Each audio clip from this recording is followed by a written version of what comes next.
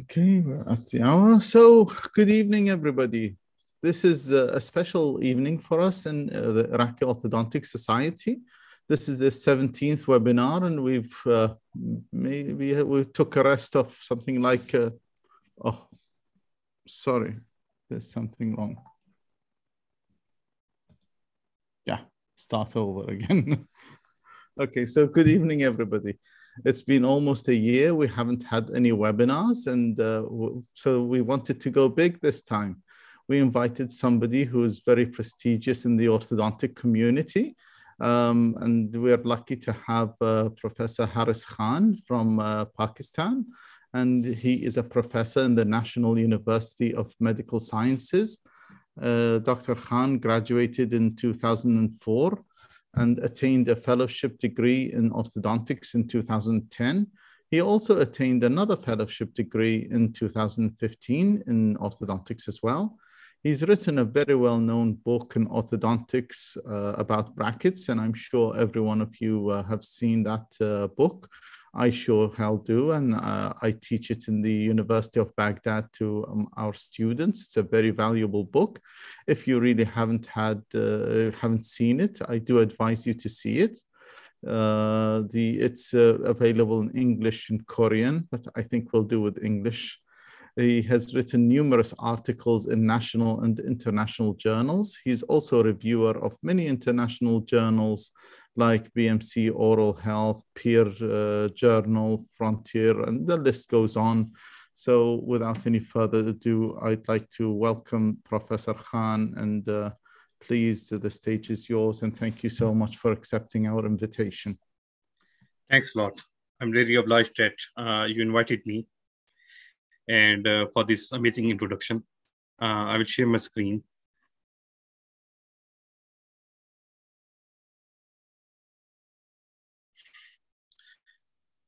So, as Dr. Akram introduced me, I'm Dr. Haris Khan. I did my first fellowship in 2010 and from Pakistan, and second from Ireland in 2015. So presently, I'm working as a professor of orthodontics in National University of Medical Sciences. So as Professor Akram introduced you, I've written a book in orthodontics back in 2015. And this book is also available in Korean version. The Korean version is, the Korean translation was done in 2020. So apart from that, I developed some websites and apps with my friend Mohammed Al-Muzian. And there's a website and app that is Orthopar. That's a free app. And you can do your clinical audit of your cases by peer assessment rating. You can use the web page, or you can use the Android or iOS system. We also developed a website named Interactive Virtual Online Communication. It's basically for clinics, and in future we are working on to incorporate artificial intelligence in this system. And also I run a website named AutoExam along with my friend Mohammed Al-Muzian. And I must admit that I have financial interest in these two websites.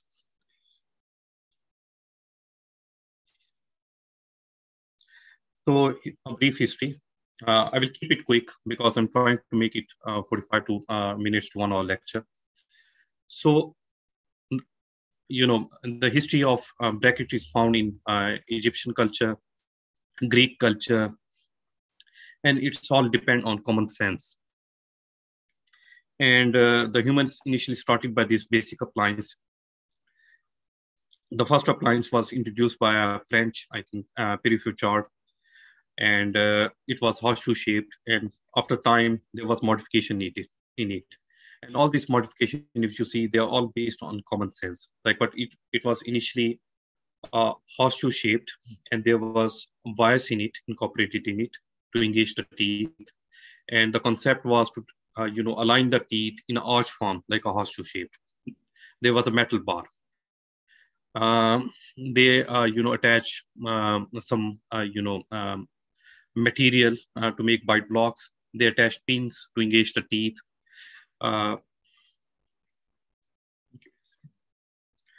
They attached, elastic threads, metal pins, gold threads to align the teeth over the period of time, because there was many orthodontists who made this modification.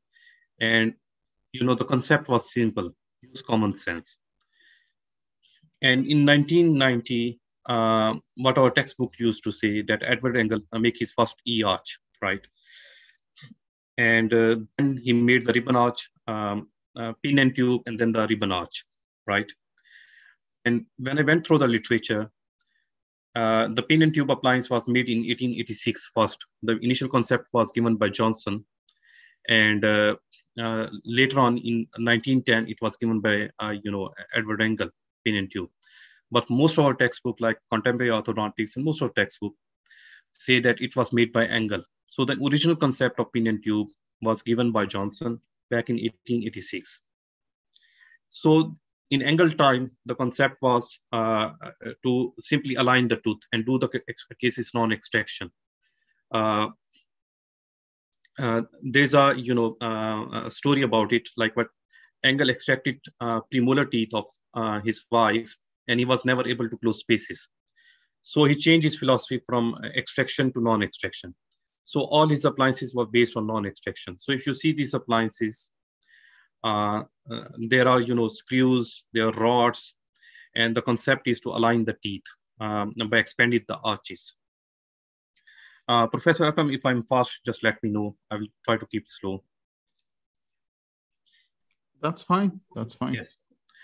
So in 1915, ribbon arch. This is ribbon arch. Then eventually the edgewise appliance in 1928 by Edward Engel. The edgewise appliance was in fact present before Engel, because according to some articles of 1930s in Dental Cosmos, the first edgewise appliance was introduced somewhere in 1910 by Jason Coop. No, that was something, there was a guy named Coop. It's not Jason Coop, because Jason Coop is a modern orthodontist, contemporary orthodontist. So Kelvin Case, sorry. It was introduced in 1910 by Kelvin Case. And then a modification was made. It was basically half-cut tube, and the tube dimension was somewhere, it was for a round tube. So they cut the front end of the tube.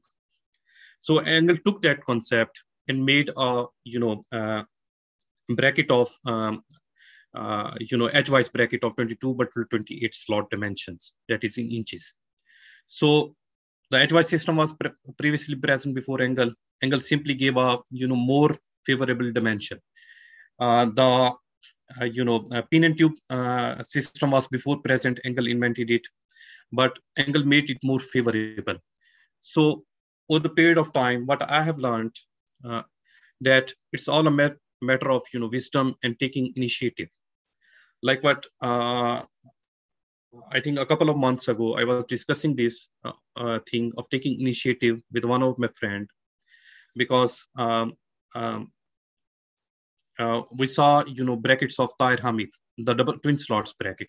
So Tahir Hamid made a twin slot bracket, and he, incorporated the 2-2 slot and also the 018 slot in his single bracket. So, like what the twin slot bracket was present before that. Like what if you see the Demon system, Demon's in Demon brackets, the self-ligating bracket, they have a twin slot of 0.022 slot plus a 0.016 slot in a single bracket. So Tahir came up with a different concept, and he made a 018 slot, and he patented his own bracket. And now he's giving lectures for it. So it's all a matter of taking initiative. Sometimes we think that, like, what happened if we make a 2-2 slot? Like, what happened if I make a vertical slot? People will laugh on me. But I think it's not the case. You can make a slot. If you're confident about it, you can go for a patent. You can design a bracket, because throughout history, it happened like this. So I will ask people that if they have a concept, they can design it and make it. Many times these things are quite successful.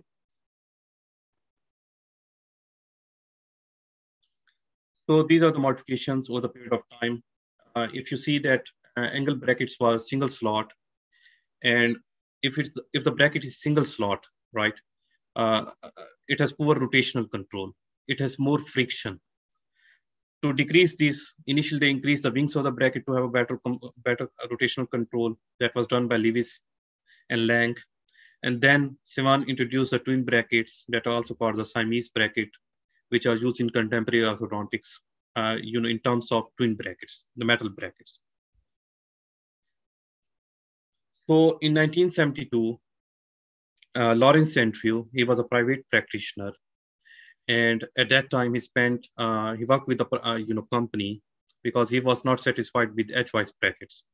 So he worked with a private company, and from my knowledge, what I have read from different books, at that time he spent $10,000, and he made his own bracket system, and he incorporated all the three order bands within his brackets. So they were called edgewise. The angle brackets were edgewise brackets, and these brackets were called pre-adjusted edgewise bracket, because all the three order bands, the first order, the second order, and the third order bands, were incorporated in these brackets. Theoretically, in these brackets, no wire bending was required. So after that, the system came on self-ligation. Initially, passive self-ligating brackets were made, and then active self-ligating brackets were made. So I want to discuss the basic mechanics. So I'll discuss about Andrew, because if you understand what Andrew did, you would be able to select your brackets.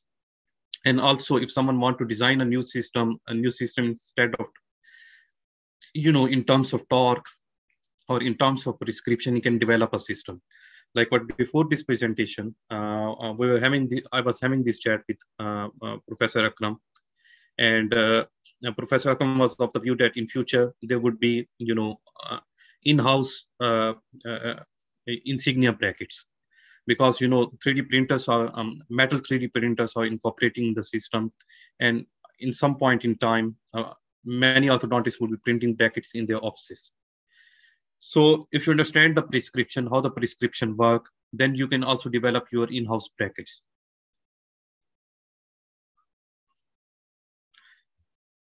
The making of orthodontic prescription. So as I told you that Andrew made the pre-adjusted edgewise bracket, and his concept was quite clear: to make the system simple, not to do complex wire bending.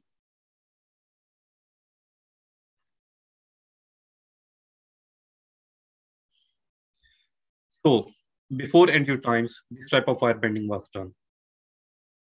So these are first order bands. What Andrew did, he measured the prominence of the teeth, both in the upper and the lower arch. And he found that some certain, he went through, non-orthodontic treated model, and he measured the prominence of these teeth. And he's draw a line and measure the prominence. I've shown you the method how he measured the prominence. So he came up with these prominence values. And if you see here,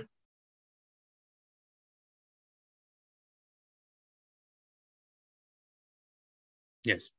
So if you see here, in the maxillary arch, the center incisor has more prominence than the lateral incisor, right? So if the central incisor is more, forward than the lateral incisor, then the bracket, must have less prominence for the central incisor and more prominence for the lateral incisor. When the bracket has more prominence for the lateral incisor, the bracket would be more outward. And when we pass a straight wire appliance, that straight wire appliance will push the teeth that has more bracket prominence. So if you see upward, the lateral incisor has more prominence. But if we see here, when he built the bracket has, the lateral has less prominence, and in bracket, the lateral has more prominence. So the lateral incisor bracket will be more prominent, and the wire will push it inside. And the central incisor, tooth has more prominence than the lateral incisor, and its bracket has less prominence.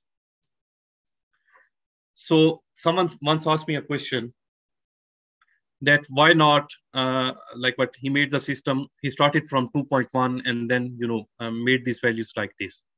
So I personally believe that this was all about molars, because Andrew was also, in favor of the concept to interchange the molar, tubes or bands or therapeutic class 2 or therapeutic class 3 finish, cases in which canine relation is finished in class 1 and molar relation is either class 2 or class 3. So if the molar prominence is the same, you can interchange the brackets without concerning the first order bands. So he started from here. So if you see here, the lateral, the lower lateral and the central have the same prominence. The central has more prominence than the upper lateral incisor. So incorporated the prominence in this way. So if someone has a question, he can ask it in the middle, and Professor Akram can let me know that there's a question about that thing. So this is a basic concept of prominence. So that if the distance from the point A to the point B is large, the bracket prominence would be small. And if this distance is small, like what A to B is inversely proportional from B to C. If it's large, that would be small and vice versa.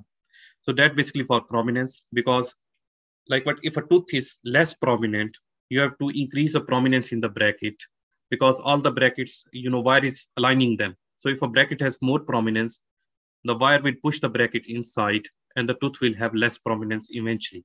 The effective prominence would decrease. So this is first order band that was incorporated in the system. Then comes the second order band. In second, that is also first order band. And I will also show the rotational band are also first order. So from this complex wire bending of first order bands, Andrew introduced everything into his brackets. And if you see the prominence, different brackets have different prominence. The central has less prominence than the lateral incisor. The canine has less prominent than the lateral incisor. So when the wire would align these teeth, the central incisor will slightly go outward and the lateral incisor will slightly go inward. The canine will also slightly go, come outward as compared to the lateral incisor having more prominence than the lateral incisor. So another thing in first order band is rotation. And we see this phenomena mostly in, when we are retracting the canines, right? What Andrew did, Andrew increased the, prominence of one of his slot, right? This is an example of a canine bracket in the lower. So what Andrew did, Andrew increased the prominence of his mesial slot.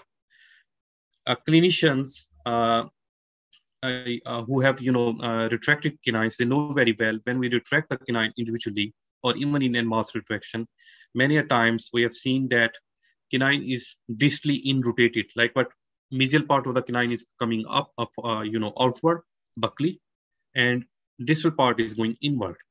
So to avoid this problem, Andrew increased prominence in his brackets, in the mesial slots, in translation series bracket, so that the canine or the tooth which is going in translation would not be rotated. That was true for buccal segment teeth, not for the incisor. So the rotational control, to improve the rotational control, he did this, the anti-rotational, movement, or the anti-rotational, modification in the buccal segment brackets, in the canines and the premolars.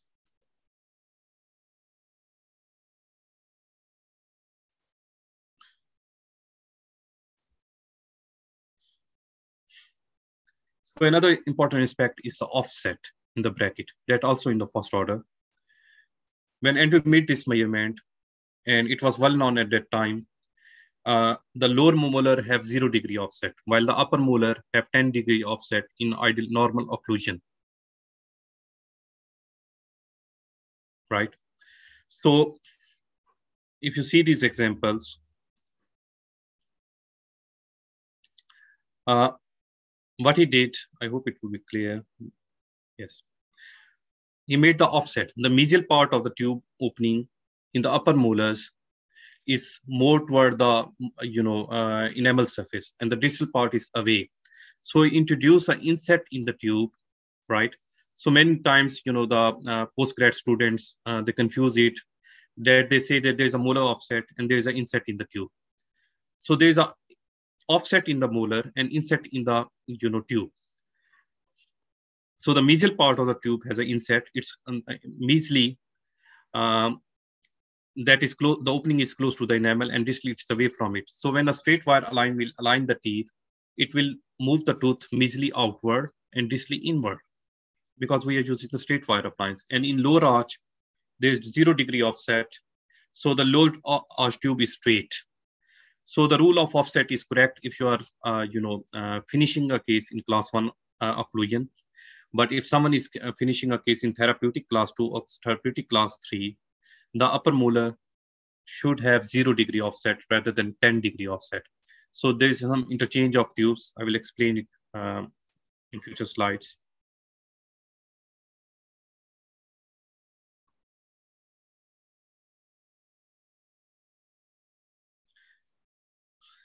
So important molar offset.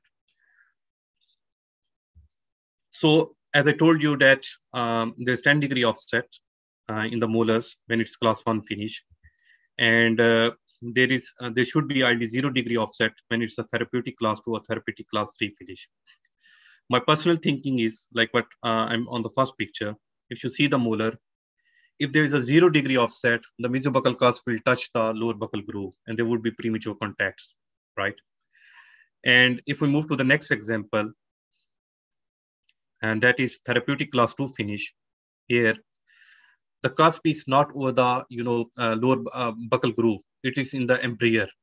So to have a good occlusion, so like what, if you see a case in finishing, and if the buccal over jet is increased, you will see black triangles between the teeth or open spaces between the teeth, and the occlusion looks bad. So for the molars, because the molar mesobuccal cusp is supposed to come in the embryo between the lower 5, the second premolar, and the lower first molar, it should have a 0 degree offset for an ideal occlusion. Same is true for class 3, because the mesobuccal cusp of the upper molar is in the embryo between the lower 2 molars. So when finishing in a therapeutic class 2 or class 3, use a 0 degree offset bracket. So in the market, there's no 0 degree offset bracket available, or tube available, or band available. So the clinician advise that to make this happen in MPT system, you can take the lower tube or band from the contralateral side, from the opposite side of the arch, from the lower arch from the contralateral side, and place it, because in the lower molar the offset is 0. So you will offset of 0 in MPT system. It's minus 10 degree torque, that is close to minus 14 degree torque, right? And so your torque would be close to the necessary torque, and your offset would be 0. So that is what is required. Some clinician also propose, like, but there's no evidence for this, because this was once told by one of my teacher. He said that when the molar mesialize forward, the molar come in a narrow area, right? And when it's come in a narrow area, you have to give it less torque than in a class 1 position or in a more distal position. So minus 10 degree torque would be more optimum than a minus 14 degree torque, where there are chances for the roots coming out of it. But I will discuss something about it when I will show you the anterior torques, because in anterior translation series bracket, if the tooth was translating forward, he increased the torque, negative torque, because he was of the concept that when the molar mesialize, the palatal root is bigger, right?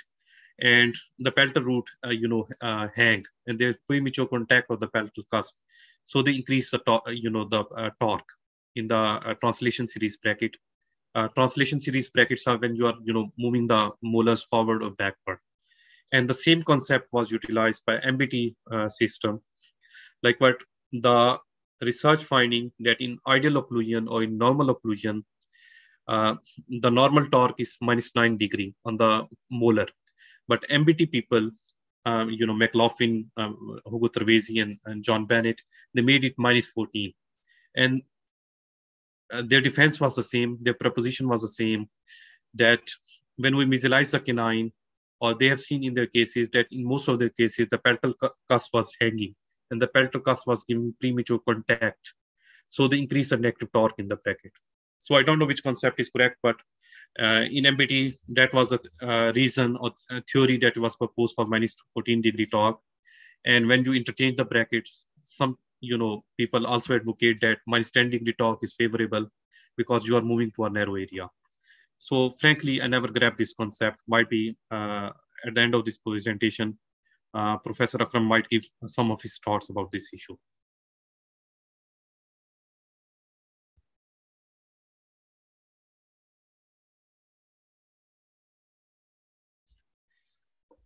So before Andrew's time, in edgewise bracket, the second order bands were given in the bracket.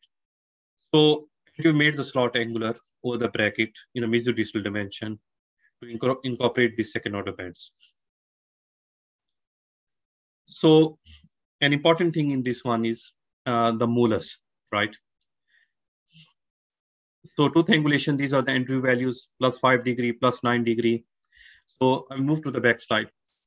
I will explain it later on. In molars, upper molars, the offset, and that angulation of the molar was 5 degree in normal occlusion. And it was, I think he made 120 cases, non-orthodontic treated cases, Lawrence and Drew, to come up with these values. And the lower molar have a angulation of positive 2 degree. So this was tip. The tip is also called sometime angulation, the mesodistal angulation. And tip is something different from tipping. Tipping is a type of tooth movement because some, postgrad student confuse the two things. So these were the angulation values, which were measured by Lawrence and Drew. So its central incisor 5 degree, 9 degree, right? So for canine, it's 11 degree.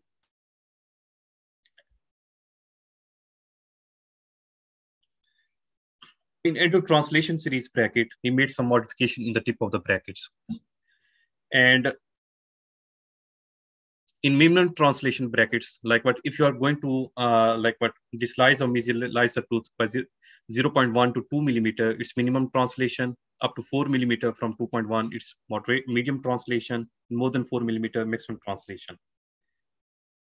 So for minimum translation, he added 2 degree extra tip. If you are dislicing a teeth, like what most of you students or clinician know that, like what if I'm mesalizing a tooth, right?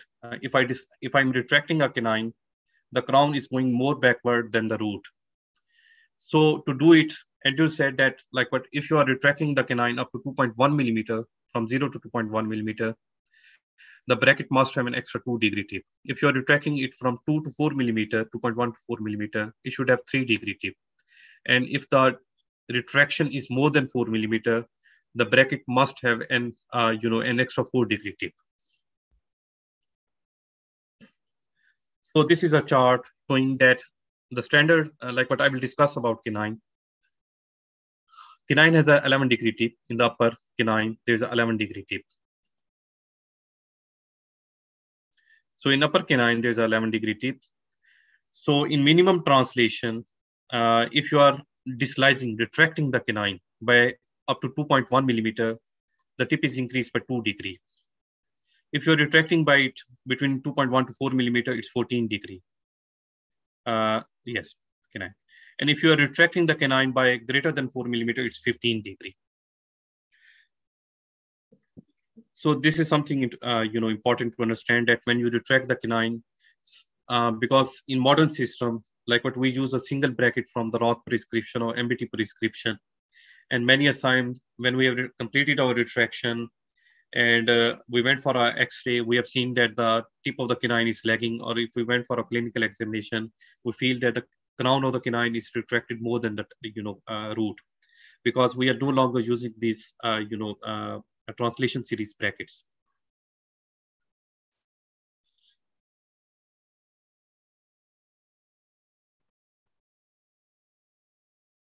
Let me clear these points. So apart from first order band, right? The other important thing is crown, in the molars is their angulation, the second order bands. For a class 1 finish, you need a 5 degree angulation. For a class 2 finish, you need a 0 degree angulation in the tooth, right? So you have to keep in mind this philosophy that for a class 2 finish, full class 2 finish, or a class 3 finish, it should be there. The important aspect that must be kept in mind, like what in MBT system, there is the built-in tip is 0 degree, right? In Endo system, the built-in tip is 5 degree. So it's a, many times it's exam questions, like what there's a thing called built-in tip and one is called effective, tip or torque. Built-in is what is built within the bracket, and effective is what is expressed by the bracket. So in Endo system, the built-in tip was 5 degree, right, within the tube, but he placed the tube or band more gingival measly, so the effective tip was also 5 degree. In Roth or MBT system, they start placing the tube or bands parallel to the buccal cusp. So by doing this, they were the effective tip become 10 degree. So in MBT system, that was basically a flaw in Roth system. So in MBT system, they keep they kept the bracket or the tube placement technique of Roth on the molars, and they decrease the tip to 0 degree. So in MBT system, the effective tip is 5 degree because you place a tube in such a way that the effective tip is 5 degree when a straight wire align the tooth, but the built-in tip is 0 degree. And also, like what, as I told you that in therapeutic class 2 or therapeutic class 3, you do not have the required offset that is made by the manufacturer for the upper molars. So you interchange the bracket, you take the bracket from the contralateral side from the lower arch for the upper molars. So these have either 0 degree tip or 2 degree tip, depending on the prescription. So it's almost close to 0. It's not, because 5 degree tip will cause premature contacts if you place it by the same technique.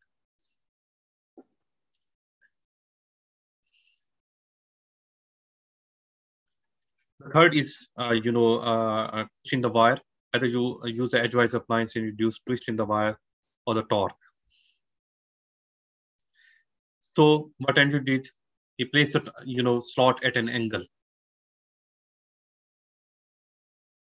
So these are the torque values. An important thing I want to tell to the clinician and the students that you cannot make a class 1 finish on a moderate or severe class 2 case when you are doing a camouflage, or a moderate or severe class 3 when you are doing a camouflage. So Andrew also realized this thing, and he developed, like what for a class 2 case, he decreased the torque of the bracket so that the incisor, upper incisor should be more upright, and he increased the negative torque of the bracket so that when we are proclining the lower incisors in a class 2 case where the ojet is increased, our incisor should remain upright. So he increased the torque by 4 degree. In the upper, he decreases by 2 degree, right? So the lower incisor should compensate the overjet. Sorry, I remain back. And in the lower arch, what Andrew did, because in class 3 cases, to do a camouflage, we need to procline the upper incisor and we need to retrocline the lower incisors. So he increased the torque in the upper brackets. The upper torque was 12 degree. So the upper incisors are proclined and the lower incisors are upright. So increase the -6 torque in the lower bracket. So basically MBT took this -6 torque for the lower incisor from this system, so that the lower incisor should remain upright, because in most of the cases, the incisors are proclined. So this concept is also present, in Steiner sticks or chevrons, because if you see this example, if the A and B is, I will go to the extremes of examples. Similar concept was given by Steiner's. Like, but if you have a skeletal class 2, the A and B is 6, the upper incisors should be upright. The distance from the NA plane should decrease, and the lower incisor should be proclined to compensate the overjet. And in case of class 3 case finish, where the NB is -6 or -4, the upper incisor should procline to compensate the overjet, to correct the overjet, and the lower incisor should remain upright. So I'll show you a clinical example. it would be quick. So there's a relation between tip and torque. If you do not correct the tip or the torque, spaces will remain open within the arch. This is the example, a patient with increased overjet. So I corrected the overjet. So as the relation was skeletal class 2, so I have to finish the case with upright upper incisors and slightly proclined lower incisors because it was a a moderate to severe skeletal class 2. So this is a skeletal class 3 case, and as I showed you, you cannot do a class 1 finish, ideal finish on a skeletal class 2 or skeletal class 3 case. So in this case, as it was skeletal class 3, the natural outcome was slightly proclined incisor because I was going for the camouflage, and slightly reclined lower incisors.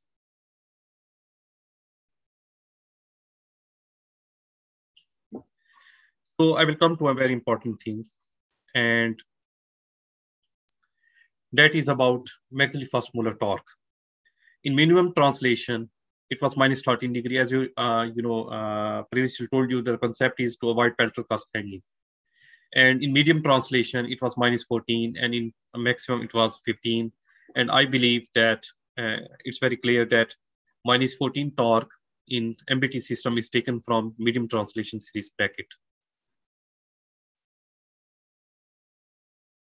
to avoid the hanging of palatal cusp. Another important concept in bracket manufacturing is torque in the base versus face. Though it's controversial in the literature, but ideally they used to say the torque should be built within the base of the bracket, because if it's in the face of the bracket, when you align the tooth, there would be vertical errors. And if you place the bracket, more incisor, it depends on the shape of the tooth. But if you place the bracket more incisor, there would be more expression of positive torque. And if you place the bracket more gingival, there would be some expression or some effective torque. There would be more expression of negative torque. Or if positive torque is built within the bracket, some effective torque would be negated.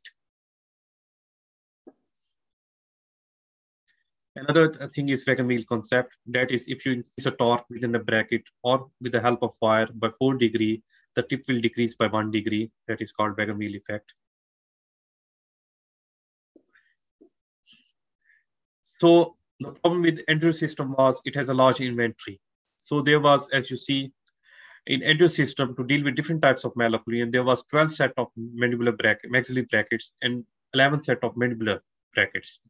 So you have to use a combination between all of them. So Andrew was not popular.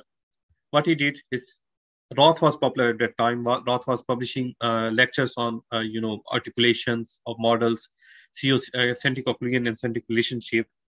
So Andrew sent his models, bracket set to Roth because Roth was popular, so that he can use those sets and then he can write some articles on it.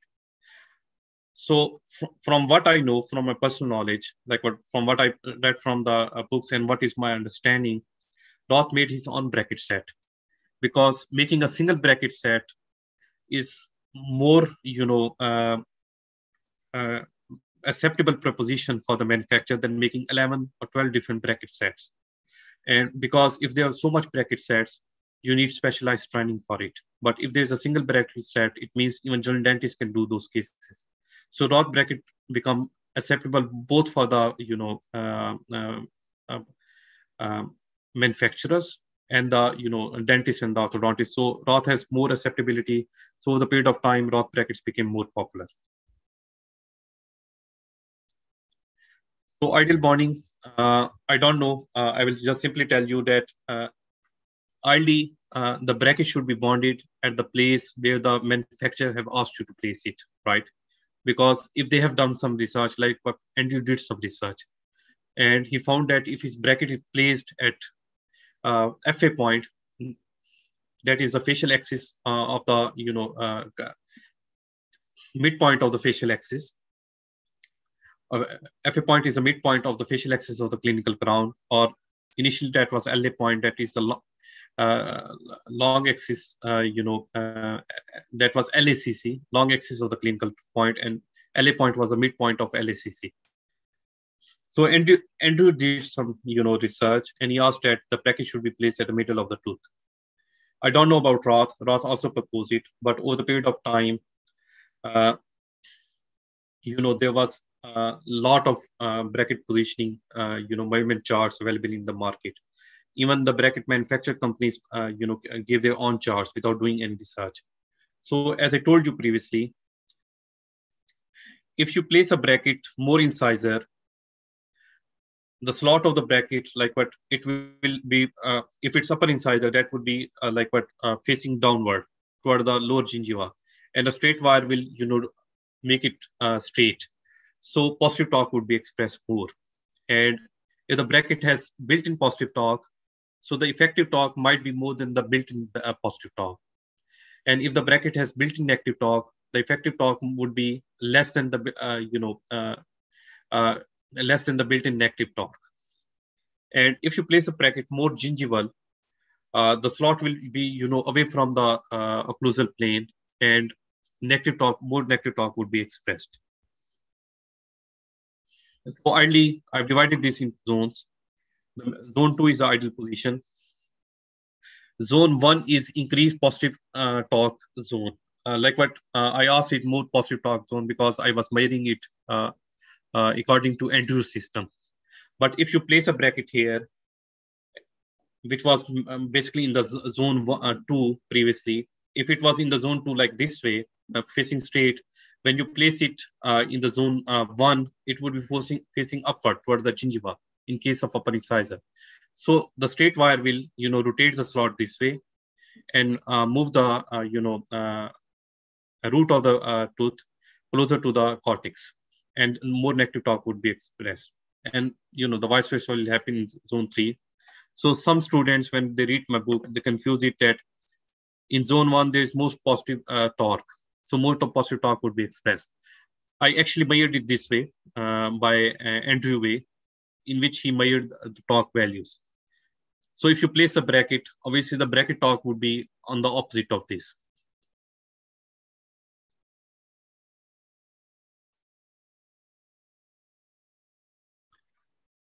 A vertical shift of 3 millimeter can change the torque angle by around 15 degrees. So in some cases, depending on the curvature of the teeth, this much change can come.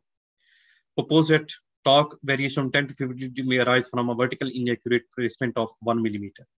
So literature is available which say that there are variation in the torque if the vertical position is not right. I will show you that how people have placed brackets over the period of time. So charts, everyone gave their own system. So at that time, when I went through the literature, there was 20 different bracket systems. My most favorable is, like for premolars, I place the bracket according to the margin ridges, right? For the from the premolar, the first premolar, I transfer that measurement through a bracket gauge to the lateral incisor. I keep the canine bracket 5 millimeter more upward than the lateral incisor, so I should get canine guided occlusion in the future. And my central and the canine bracket are at the same level in the upper arch. In lower arch, all the 4 incisor brackets are at the same level, which is at the level of the premolars. The canine bracket is 0.5 millimeter more gingival placed. More gingival placed than the central and lateral incisor and the first premolar.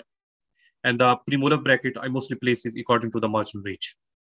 Even I try to place the bracket of the premolar, first premolar at the margin ridge and match this position with the lateral incisor. So this method of was initially given by Ricketts back in 1970s in his bioprogressive therapy, his technique of bioprogressive therapy, and later on, written in Seminar in Orthodontics by Lange. I think seminars were published in 2007. An important thing in bracket slot is that, as I told you, that built-in torque is one thing and effective torque is another thing. So that is wire play. So play of the wire, the looseness of the wire within the bracket. So in first order direction, I will go to the chart. I won't stick to the formula. If you see here, on all the rectangular wires in a 2 to slot bracket, there is very little wire play. And also on 0.0 in round wire, I'll try to scale it. In all the rectangular wire, there is very small, it's in millimeter, there is very small wire play. And if we see this wire play, because we are interested in degrees, and mostly our working wire is 1925 SS, and on 1925 SS, the wire play is around about less than 2 degree for first order bands. So if someone is doing a retraction even on a lighter wire like what 20 SS or like what 1622 SS, in first order direction, the wire play simply do not matter. When you are altering brackets, like from one company to another company, you must consider the first order bands. Like what if one lateral bracket is broken, people use another company bracket and they land themselves into trouble while doing so. So in second order direction, the wire play is like what more important in the vertical direction than in the in the vertical direction in the vertical direction than in the horizontal direction. So if we see here in a 20 bracket, there's less play than a 1622 because here we are comparing the 16 dimension with the 20 dimension. So this is a preposition of most of the people because I know many clinicians who do canine retractions on a round steel wire like a 20 SS. Because when you are retracting a canine, it's a second order band that matters. It's not the third order bands that matters. So some clinicians used to do it. But I think when the span of the wire increases, the flexibility increases, and then you lose some tip. Though the play is less, but in flexibility, you lose the tip.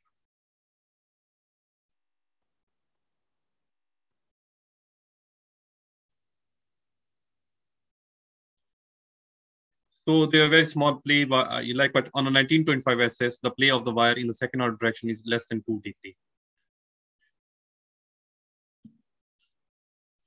The most important is in terms of torque. And in terms of torque, like what the play is more important, and we have seen it a lot. Like what in on a 10 degree wire, sorry, on a 1925 SS wire, in a 20 slot,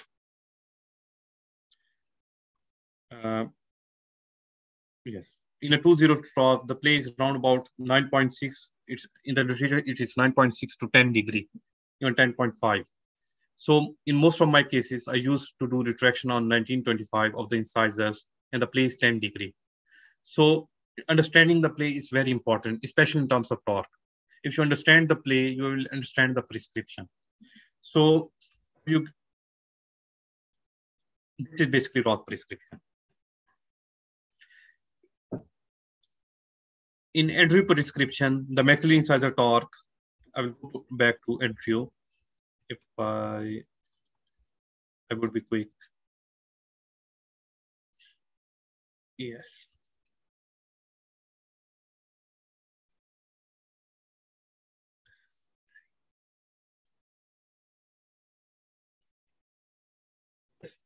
If you see the maxillary incisor, because I simply want to give you this concept. This is 7 degree, the upper central incisor, right? Try to minimize it.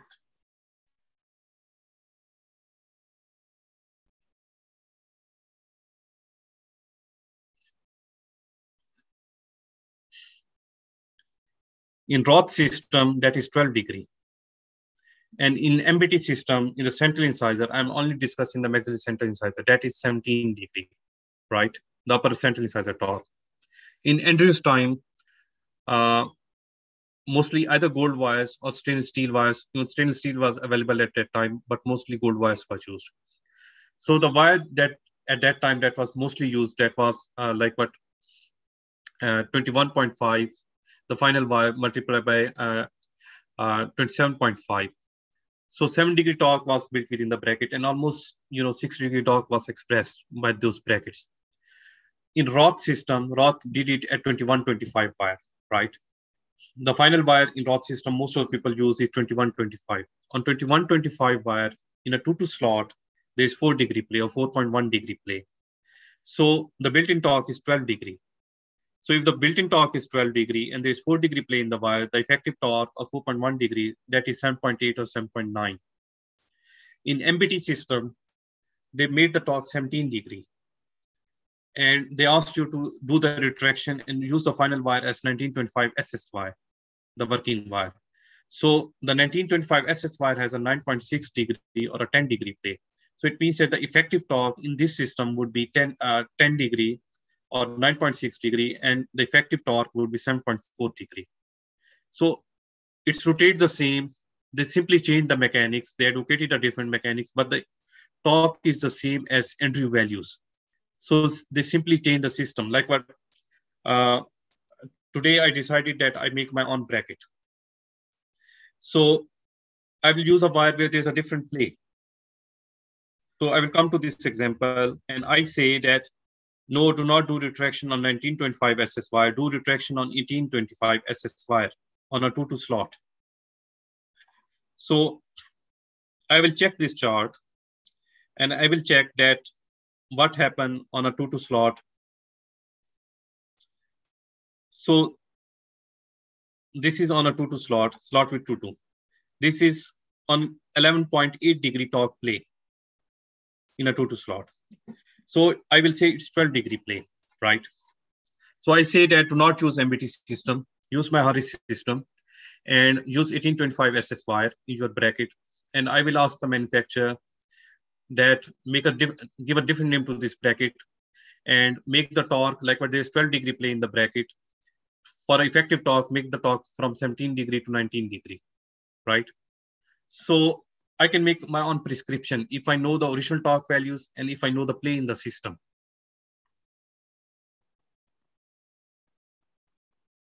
So this is my personal understanding that most of the MBT work was for a better understanding of the play in the system, and they made their own brackets.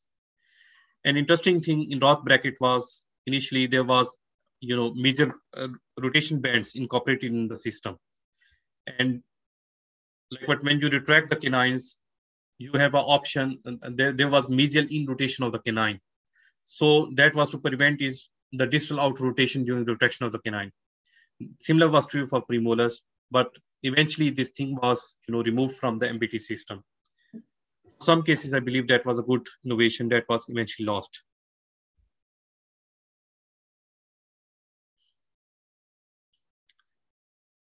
So as I told you, Roth eventually made the prescription. But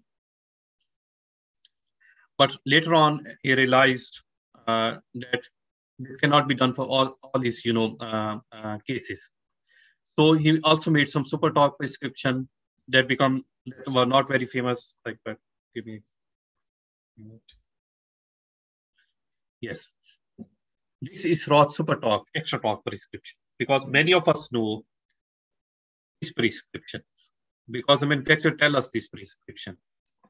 So Roth initially became famous from a single set of brackets, right? But later on, Roth realized that you cannot deal all the cases with a single set of brackets. So he said for some cases, like what class 2 deep 2, you need an extra torque, right? You need an on the central and the laterals. So he made super torque prescriptions. So this is an example of super torque. He introduced 17 degree torque. So as I was telling you that things like what the pin and tube appliance, the ribbon arch, the vertical slot, the edgewise slot was present before angle system.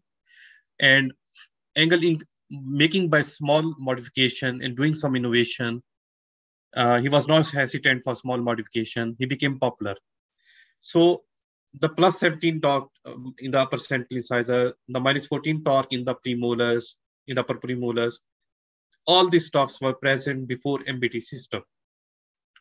So they said that by their clinical experience, they made a single prescription again, because ND prescription was a very big prescription, 11 or 12 bracket sets. Roth was single bracket set. He became popular. And then he became an extra torque prescription. Company said, no, we want to make a single talk prescription. Then another group of orthodontists become famous and they made a single talk prescription on company demand, and that was FPT. And they simply changed the mechanics, nothing else. The same, the effective torque is the same, and they made the MBT system we are mostly using today. And it has 0 degree, like what is you see, offset tip in the lower arch, 0 degree in the upper arch. The effective tip in the upper arch is 5 degree, in the lower it's 0 degree. And if we see this torque and tip values, most are found in the literature. -6 was present in NGO system, 17 degree was present in Roth system, 20 was not present in Roth, 20 was available. So most of these values are present previously too. Most of these tip values are present in NGO, translation series bracket. So over the period of time, a lot of prescriptions were made, and there's a fact that many of these prescriptions, when the patent was over, the person who actually gave this prescription simply disowned them. They earned the money till the patent was there, and later on they disowned them.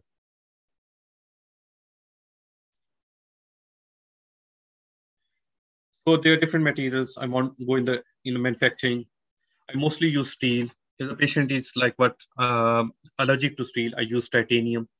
I use a plastic bracket for some time, but they were not very effective because of the creep. And in ceramics, I mostly use polycrystalline brackets because, and in adult patients only, and mostly in the upper arch. I try to avoid them in the lower arch, and I only do it on my private practice, not in my hospital-based practice. I will simply give you some tips. Simply check the material of the bracket. The hardness of the bracket should not be more than the,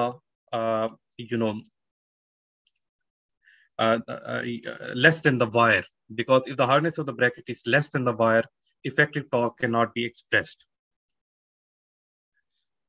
So I did some, experiment myself, and I came to know that in most of the cases, when the bracket are softer than the wire, right, the slot open up. And when people buy smaller dimension wire, even the companies make it with a more harder steel, but because parts are miniature, the slots open up. So it looks very fancy that you are buying a miniature bracket, but you actually have a problem in mechanics. So in terms of, moment to force ratios, when I talk about moment to force ratio in first order, the width of the bracket, and plus, as I told you, if there are anti-rotational movement present in the bracket, as initially that was in NGO system or Roth system, that is important. In terms of second order bands, right, when you're retracting the canine, the width of the bracket is important, because wider the bracket, less would be the contact angle, more movement of the couple would be generated, and more broadly would be the translation.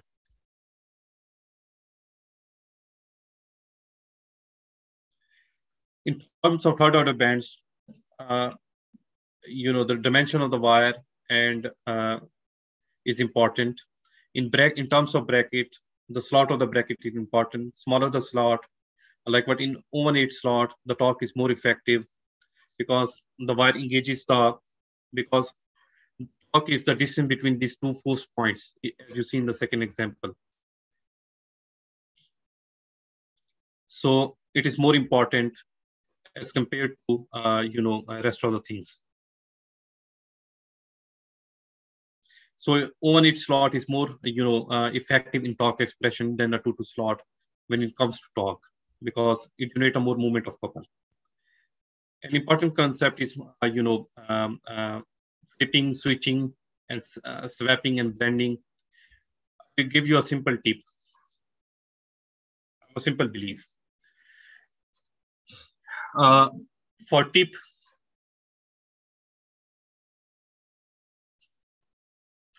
mesial slot directly occlusely or upward in the lower arch before. I will go in the first example. Just yes. So in the lower arch, the mesial slot of the bracket is upward, and if you align it, the root will go backward, right? So in lower arch, if the mesial slot is upward, right?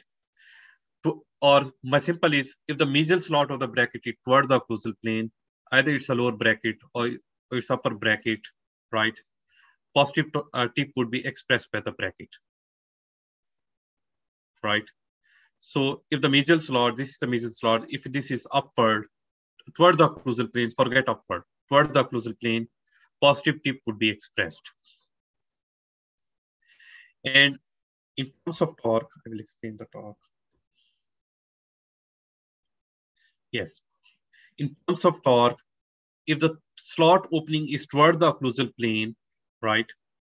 When the straight wire will try to align it, positive torque would be expressed. So in terms of tip, if the slot opening is toward the occlusal plane, positive mesial slot opening toward the occlusal plane, positive tip would be expressed. In terms of torque, if the slot opening is toward the occlusal plane, both in the upper and the lower arch, positive torque would be expressed. And if it's toward the away from the occlusal plane, toward the gingiva, negative torque would be expressed.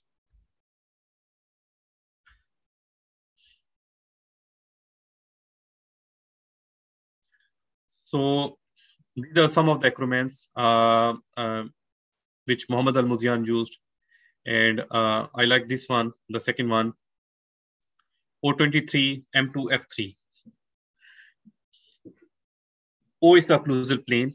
If you move across the occlusal plane, like but from the lower to the upper arch, both first and second order bends are affected. If you cross the midline, the second order, the tip of the bracket would be reverse, right? If you cross the occlusal plane, both first and second order bend would reverse, or the tip and torque would reverse. If you cross the midline, the second order, bends, or only the tip would reverse.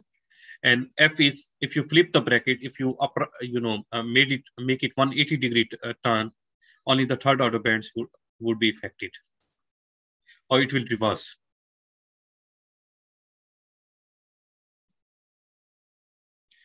So I also made this chart. I hope that will be clear because there are a lot of icons from Zoom on it.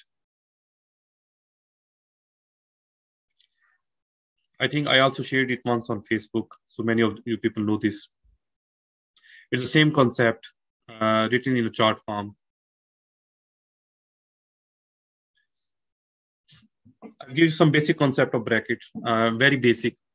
Like what in the literature, laser structure mesh, which is a patent of Dentorum. This has the highest pause strength. I use it a lot. These brackets are wider, especially the Discovery series brackets from Dentorum. But later on, they became expensive, and I started using other brackets like Gemini in 3M and Lancer Orthodontics. And this laser structure mesh was very, very good. But I used to recycle bracket for the same patient with flame method or sandblasting. And recycling was very poor for these brackets. So I mostly prefer 80 gauge mesh. This opening, there should be 80 opening per inch of the bracket. And most of the adhesive, I especially use 3M bracket, etchant that has the same consistency as Lens. Also use the the adhesive by Lancer or 3M. They have the same consistency. So smaller the opening of this mesh, you will need a more liquid adhesive. Wider the opening, you will need a more less flow of adhesive, in simple terms. So if you're buying 3M brackets, 3M adhesive is best for it. But if someone is buying American Orthodont bracket, which has a 60 gauge mesh most of the time, he must use adhesive which has that is more viscous. Also, open bracket should not be bought. Most of these open brackets are Chinese made, and sometimes these packing are made by the local distributor. I discourage these types of packings, and always buy packings which are sealed, because I studied them under microscope and I found a lot of microorganisms on these packings. And I think there's an also article published in 2016. I think it's Engel Orthodont, in which they saw the bracket packings and the bracket bases when they came from the manufacturer, and they found a lot of microorganisms for them. And they recommended that if possible, some sterilization should be done. I don't do it in my office, frankly. So wider the bracket, more the contact angle, less would be the friction, right? So that's a limitation of low profile brackets which are smaller. And the last one is about the hook of the bracket, because many people say that what is the fun of using hook? So these measurements were made by Engel. He said that the this A, that is the distance between the mid of the bracket slot to the center of resistance, should be equal to B and C. But the problem is we cannot make such a wider bracket. I think Prophet said that you cannot make ideally you should not make a bracket wider than half of the mesodistal width of the tooth. So they incorporated hooks in the system. So longer the hook in buccal segment bracket, and if you are retracting it or visualizing it, less would be the loss of second order movement or tip of the tooth. So you will see that effective tip is more. So this is completed from my part, because if there's some question you can ask me. I tried my best to do it in 1 hour. Thank you so much, Professor Harris. It's been a very interesting lecture. And I must say that you've covered quite a lot and a lot of concepts. Some of them probably are basic, but a lot of them are very advanced and they need quite a good amount of concentration. I must emphasize it will be available on YouTube for some time. If you attendees want to go back and look at it, I myself, I'm going to go back and look at it, I'm sure, just to absorb all that information. It just was bombarded on us so fast.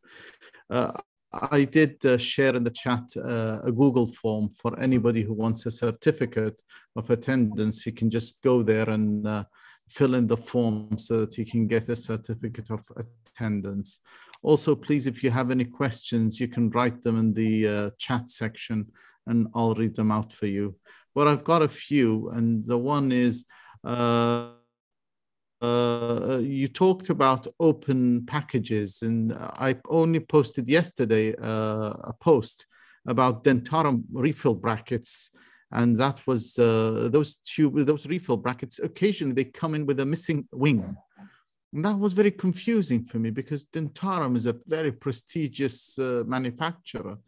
And have you encountered such a problem, Doctor? And which wing was missing? Usually upper laterals, lower laterals, one of the wings will be just missing from the manufacturer. Yes, I don't know about what's happening in Iraq, but like what we are bordering China, right?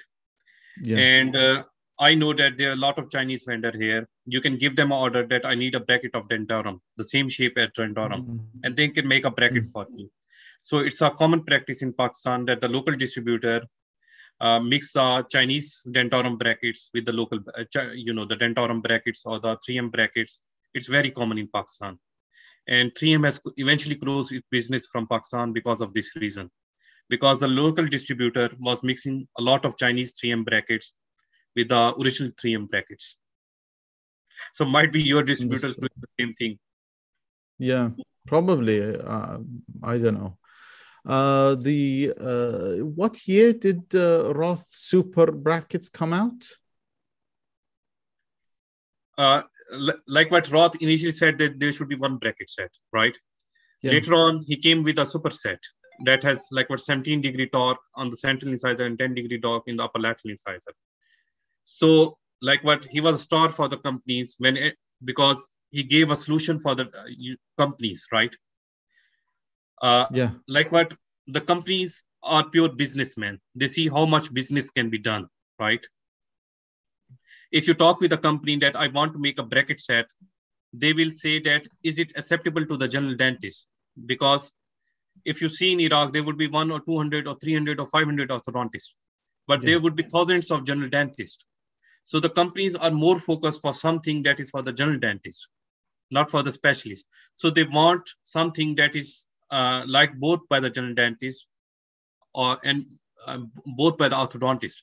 So Roth gave a single set of brackets from Andrew series of brackets, from 12 or 11 series of brackets. So he became popular. Later on, he said this set cannot treat all the malocclusions, right? So he gave an extra set of super series.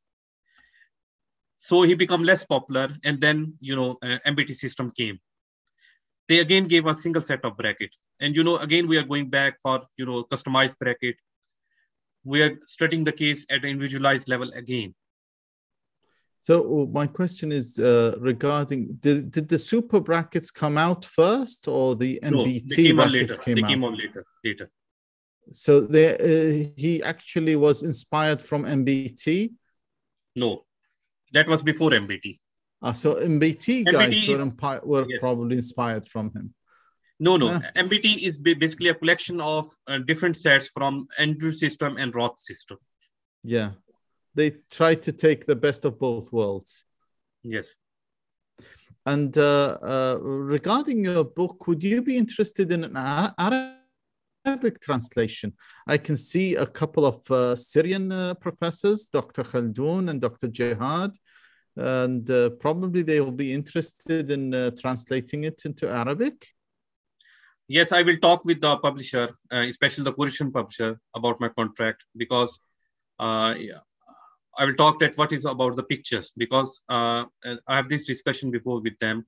They said that they enjoy the rights of the picture, that if someone shares the picture without their consent, they will go for a copyright violation. So I will get back to you about this idea, that if I want to go into Arabic version, I'm more than happy to do it, but I have to talk with them about the pictures. Yeah, I can understand that. And you talked about that canines, as you're retracting them, you lose tip. Yes. And therefore you need to increase this tip. And there is no variable tip bracket in the market. Yes. So how would you gain that? Would you rotate the tooth a little bit, to rotate the bracket a little bit, just to gain extra tip? No, frankly, I tell you, in my experience, power chain cause more rotation than elastics, right? So I tried to use lighter elastic. Initially, I tried with these steel ligatures. The problem was that I was tightening it too much. So someone told me that tight, then give it 1/4 tie backward. But even then, it was rotating. So now I'm using elastic or nitride springs, mostly elastics, and I'm using elastic ligatures. If some rotation is there, I don't bother. I retract the incisors. I go for a OPG. Before finishing to see the root pellism. And when I come back to the lighter wire after changing some bracket positions, because there's always error in my bracket positioning, right? So when I correct it on a continuous wire, the rotation is corrected. There's always some rotation, at least for me. It happens. It happens. Yes. Surely it happens. And did you notice that the torque difference between Roth and MBT, in many occasions, it's +5 or ±5 degrees, as if 5 was the magical number? Might be, because in Andrews, when he measured the normal occlusions, he found that there's a difference of 4 degrees between the central and the lateral incisor in all the cases, right? Yeah. So as I told you that if we see 12, that is a difference of 5. But I think it was 8 degrees for the lateral incisor, though the magical number do not fit there. But Roth also made 17 degrees. I think it's 12.8 for the lateral incisor. But lateral incisor in Roth system, it's 8 degrees, I think. Yeah. So last question from my side. I've noticed that since I shifted to 1925 wires, that there's a lot of bulging of the roots of the canines, the upper canines especially. They're just, there's a lot of negative torque and a lot of bulging of the have you noticed that in Pakistani people, or is it Iraqis are just a little bit anatomically different? Like what most of my cases are extraction cases, right? Yeah. But like what, there was a point I was doing most of my cases in non-extraction, but now I'm in postgrad teaching, and most of the students want to give this MAuth exam, right? Any British exams, because they are more acceptable than the local degrees. Yeah. So in British system, if there is moderate or severe crowding, they go for extraction rather than non-extraction. Even for more than end-on molar relation, they prefer the extraction of upper premolar than discalization. So might be we're doing more extractions So I have less of this problem because this problem was more with me when I was doing non-extraction cases. That's nice. So there's a question here. Does the ethnic group could correlate with the type of prescription used? That means MBT could be good for one or not good for another and ethnic group. Yes, that can be a reason. Like what you told me that you have this problem, might be I have not this problem. Like what for our population, I have this experience for ethnic group. Our zygomatic buttress area is not prominent, right? Like the Chinese, they have a very prominent area. Even for the Cambodian, I've seen cases of Aditya Vigopal. He's playing zygomatic buttress implant, and they're working quite well because that population has very prominent area. It means that even if you give more negative talk on the molars, that would be accommodated. But in my population, even in Arab population, this buttress area is not prominent. So if you give negative talk of, I think, -14, and that's effective, many times I feel the roots, close to the cortex. So there are, ethnic difference, and that's why customization is coming into this bracket world. And at some point in time, a customized bracket in-house build might take, popularity before aligner takes over. And the ligature ties with power chains work best. That's what you were talking about. One of the class 1 elastics. For me, elastics, elastic, the conventional elastics. There are 5x16 elastics. I mostly use 1x4 or 3x16 elastics, right? And for settling 5x16 and 3x8 elastics, right? So I use elastics or nitide-saplines. I do not use power chain. They accumulate a lot of things, and I've seen a lot of white spot lesions, rotation of teeth with power chains. So for smaller spaces like 1.5 millimeter, I might use power chains. But for large spaces, I always use elastics. I rely on my patients. If it's not compliant, I go for nitide-saplines. And you'd ask the patient to keep changing them? Yes. That's so nice from you. And well, if there's any more questions, we would address those. I have lifted the limits for people to speak up. Dr. Muna, if you'd like to say a word, I know you know Harris, and anybody of the audience, you're all invited to speak up. And also, before we end. Also, I figured out a logic, like what in MBT system, the original, the torque of the molar was 9 degree, right? They made it -14 degree because they said when you translate the molar, it's minus, the palatal cusp hang. To compensate it, they did it. But when we are going for a therapeutic class 2 finish, right? Therapeutic class 2, where the molar relation is full cusp class 2, and we are taking the lower tube, which has a 0 degree offset, but -10 degree torque. Yeah. So I don't know, because some people say when the molar is coming forward in a therapeutic class 2, you need less negative torque. And so -10 degrees favorable rather than taking first molar that has -20 degree torque. Well, that wraps up the questions from our side. I really thank you quite a lot on behalf of the Iraqi Orthodontic Society. We look forward to inviting you someday in person in Baghdad, and we'll be honored to receive you here someday, hopefully, Inshallah, once things are better. Thank you so much for your time. Thank you for all the audience, and we'll keep the form of attendance open for a while. So please register if you want a certificate. Thank you so much. Thank you. Bye-bye. Have a nice night. Goodbye, everyone.